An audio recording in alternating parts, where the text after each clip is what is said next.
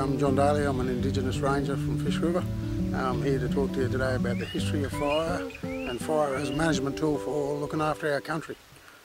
Aboriginal people in the north here have been working with scientists for a period of 20 years to develop better techniques, but to also understand the science behind fire and understand good techniques. Well, basically, Aboriginal people have used fire in a long time for, in time immemorial since we've been here, to, use the benefits of fire for hunting and things like that.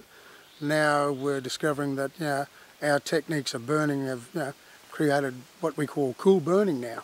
And cool burning basically reduces the amount of carbon dioxide we put up in the air. So the amount of carbon dioxide we release in the air is basically halved from what used to happen when, colonisation started. So, the scientists are starting to teach us and understand the scientific value of, cool burning. So, they're also, putting a scientific spin on it.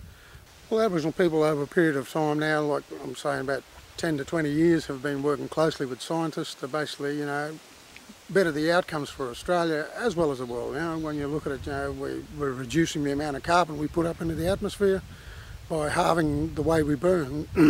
If we burn the whole of the property all at once, basically, we're doing a lot of damage to the atmosphere. So, working closely with scientists, we've been able to learn more about carbon and carbon release into the atmosphere. So, it's been a handy tool for us to show our techniques and get scientists to understand our techniques as far as, burning and caring for country.